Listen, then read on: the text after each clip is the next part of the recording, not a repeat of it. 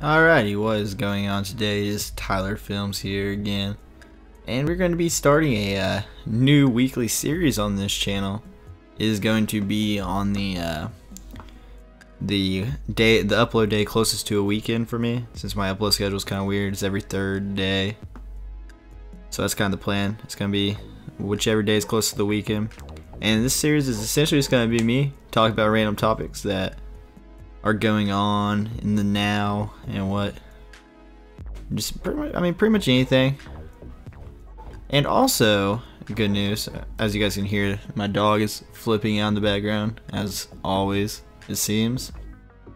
But I believe I got the random breath sounds taken care of finally, to where you guys are not going to hear me mouth breathing every episode, to where whenever it's quiet, it's going to be quiet.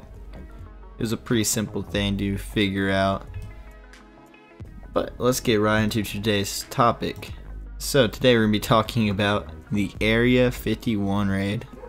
So somehow you guys have not heard about this situation at all and are just completely in the dark. You've been living under a rock, because this story is everywhere.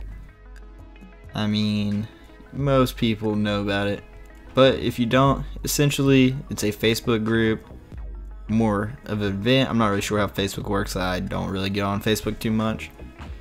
But it is an event set up to where you storm Area 51, where they're just going to, I guess, attempt to walk in with a bunch of people and see them aliens, according to the Facebook page. But as of right now, nearly 2 million people have said they're going to go. Now the odds of 2 million people showing up are little to none, but the real question is, it seems, I imagine at least a few people are going to show up, and that's where the real problem is going to come into play. So according to from what I've seen, it shows that they're going to be not too shy to pull the trigger on arresting and prosecuting people for trespassing with this event. And I can't blame them. I mean, you cannot walk onto just any Air Force base and, you know, assume that you're going to get in. I mean, that's just ridiculous. I mean, there will obviously be consequences for that, but I mean, we're gonna have to see. I'm really excited. The event's supposed to take place on September 20th, and I'm really curious how many people are end up showing up. And the sad thing is, it's probably gonna be more than we would expect. It is a possibility that a decent amount of people can show up to this thing, and that means that a decent amount of people will probably be arrested.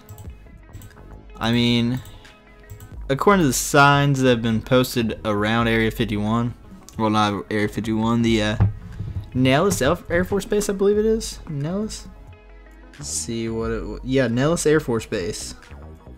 So apparently around the entire perimeter there are signs that say that government officials have the right to fire on anybody attempting to trespass or, you know, be a threat to this base. Now, I'd imagine Air Force officials aren't going to act on that with these situations. I imagine they're going to have a little bit more leniency towards this situation. But, I mean, we will see. I don't know. A little background on Area 51, since it seems to be a little bit misinformed, to say the least, you know. So it was officially a testing range and test sites for the U.S. Air Force to, just test new aircrafts and all sorts of stuff.